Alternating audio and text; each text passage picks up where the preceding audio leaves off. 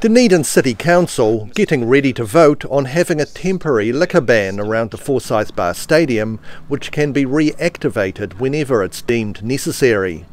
Because the amount of crime and disorder around the stadium doesn't meet the threshold by law to justify a permanent liquor ban, the council have had to impose temporary liquor bans for one-off major events.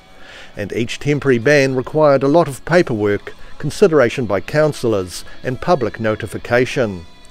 The new re-activatable liquor ban is intended to streamline the process for events over 10,000 people, as well as the smaller OUSA events such as the Toga Party. As drafted, the intention of staff is that this wouldn't ever be imposed without the request of either the police, DVML or the event organiser, regardless of who was organising the event and how many attendees there were?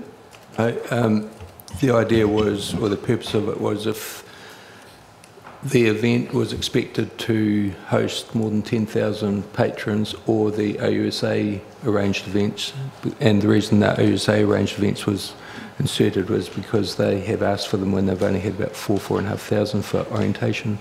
Mayor Aaron Hawkins is unsure if the legality of the new ban would still work if the stadium changed name, but he says he's happy for that issue to be dealt with in the future. Forsyth Barr don't aim the naming rights to the venue in perpetuity, so were the naming rights sponsored to be different, would that make this null and void? That might be a legal question, or is it something we're better off revisiting at that point? It would be dealt with at the review of the bylaw, and it's Dunedin Venues Limited, Management Limited, that we've got named in the report. Not Forsyth Barr Stadium, but the stadium is the focal point. This is Forsyth Barr Stadium in the resolution, but that's fine, we can deal with it subsequently.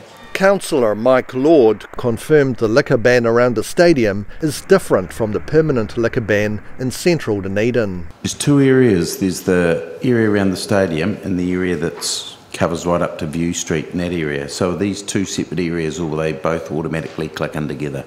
The area that takes from the central city up to View Street is the permanent liquor ban. The second area around Forsyth Barr Stadium is only for temporary bans. Examples of likely temporary liquor bans include the upcoming Elton John, Queen and 660 concerts at the stadium, as well as OUSA's Orientation Week early next year. In Dunedin, the South Today.